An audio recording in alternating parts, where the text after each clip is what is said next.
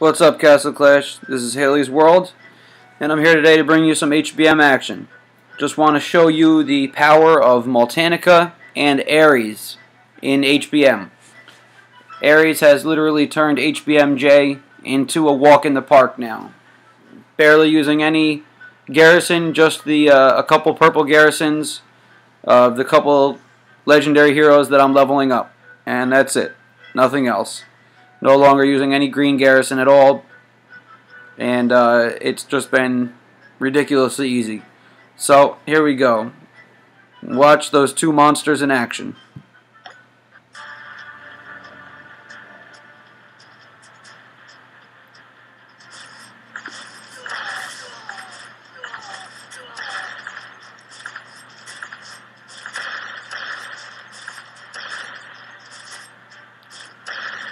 Just the fact that Aries targets only heroes and he stops them from proccing is just huge. Because that's the main thing you have to avoid in HBMJ is you just have to survive Spirit Mage's proc, and a little bit you have to survive Thunder God's proc if he just decides to go off on your heroes for some reason.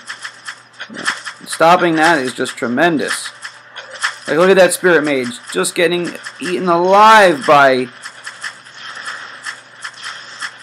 that Aries proc right there. Just eaten alive.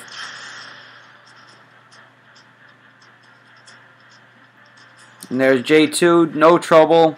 Oh, this is the only way I could lose. A split. Spirit Mage goes off just with Ninja. What a joke. There's going to be multiple Spirit Mage procs now over there.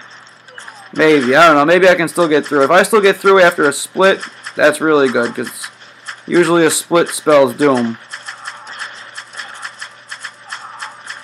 Wow, look at, see that Aries proc took that mage out. He was over there causing me trouble, and it took him out. And now I get a good spawn on J4. Just got to survive that Revite mage and get some Druid heals going here. Come on, Druid, let's do a little bit of healing. There we go. Let's get another heal, Druid. One more heal.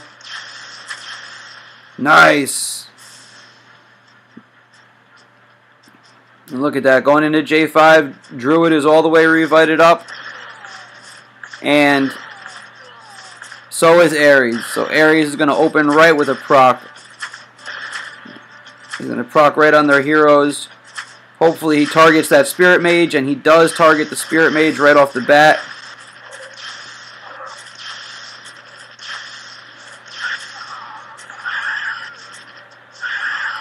And look at that, Aries still going to work over there. He'll die to those dragons, but that doesn't matter, because once they walk over there, Moltanica's revited up, ready to take out the whole wave if necessary. Although he won't need to. Druid and Minotaur will finish it off for him. And that's the closest run I've had in my last 8 HBMJ runs. And that was with that horrific split that happened. And I still handily beat it, even with that horrible split.